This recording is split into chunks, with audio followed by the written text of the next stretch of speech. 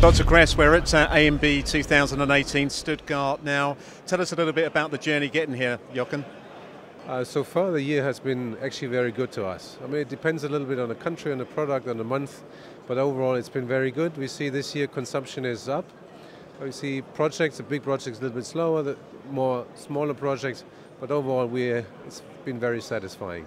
Now you guys are great innovative tooling solutions. Is there anything new here on the stand? Well, we try to have new things, but it's things that make a difference to our customers. So on the whole range we've been able to make new things. Very exciting on the tool holding side, where we have products that solve customers' issues.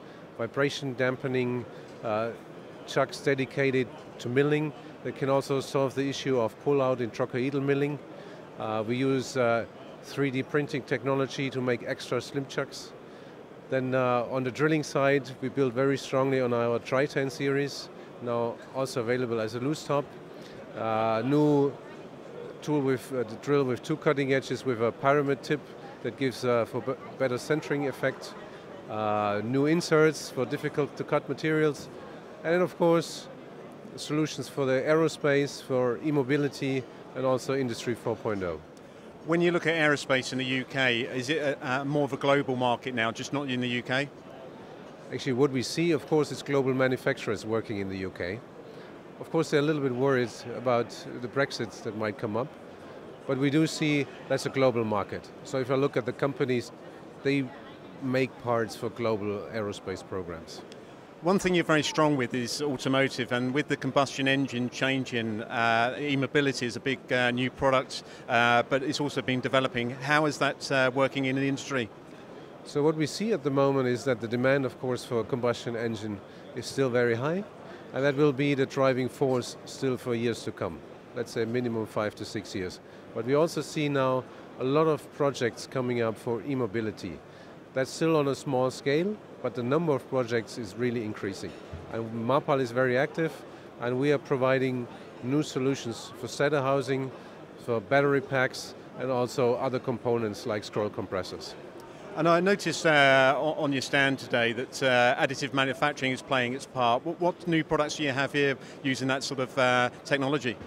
I already mentioned hydro chucks. They allow us to make very slim, very temperature resistant chucks.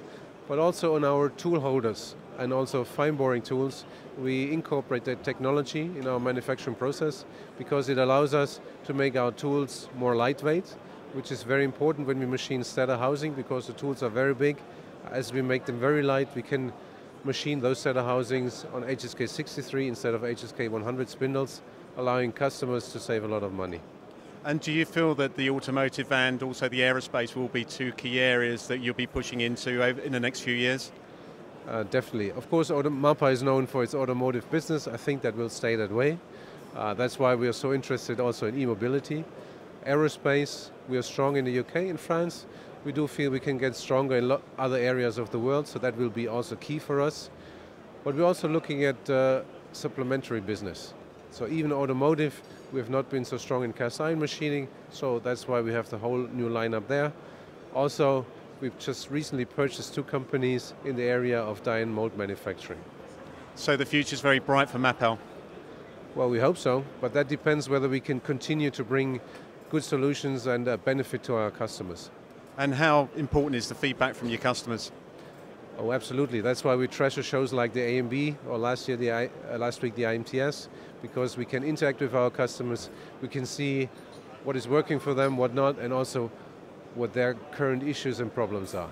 Jochen, it's always a pleasure. Thanks very much for your time. Thank you very much for stopping by.